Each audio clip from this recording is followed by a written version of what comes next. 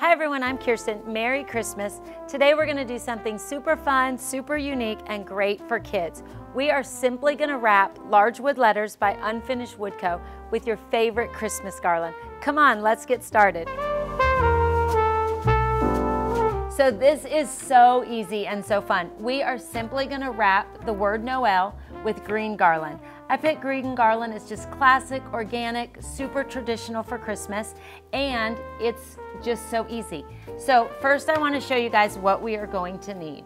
So the supplies that we're using today is I am using a green chalk paint, but the wood is perfect whether you're using home paint, acrylic paint, craft paint, chalk paint, any paint works perfectly. You'll need a large paintbrush, more of a craft paintbrush, not a house painting brush.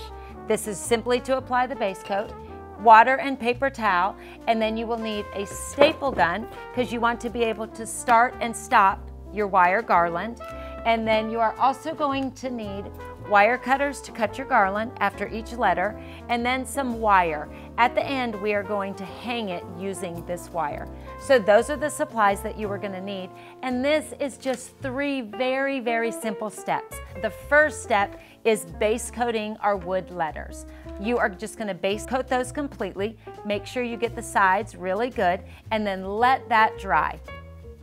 Your second step is just starting the wire. You're going to start your wire with a staple gun, wrap each letter, even great for the kids. Your kids can wrap each letter, and then you're going to end it with another staple. And then your final step is trimming the garland in some little tight areas, and then also adding wire to the back so it's really easy to hang. Once you've wrapped your words, it's time to decorate. You've just got really natural Christmas letters that you can decorate anywhere. You can add these to your mantle, add them outdoors. They're perfect for anywhere. Thank you guys for joining us. Merry Christmas and see you next time.